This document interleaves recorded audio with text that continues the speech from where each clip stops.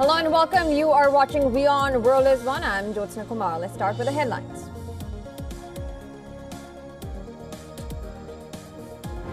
At least 4 people killed as Israeli airstrike hit central Beirut for the first time since the October 7 Hamas attack on Israel, reports claim. IDF says it carried out fresh strikes on dozens of Hezbollah targets.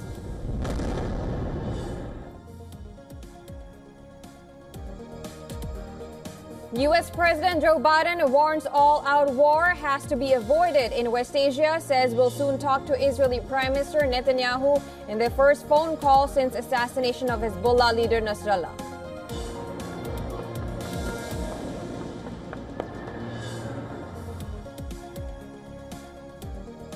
Austria's far-right poised for historic win in general elections. Projections show Freedom Party at more than 29% of votes against over 26% for the ruling Conservative People's Party.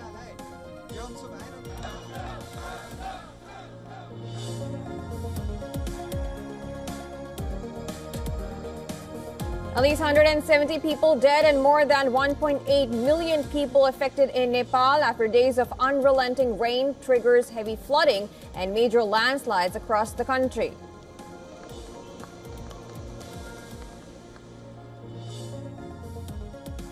Pakistan cuts nearly 1.5 lakh government jobs, closes 6 ministries, and merges 2 others to secure a $7 billion loan deal from the International Monetary Fund.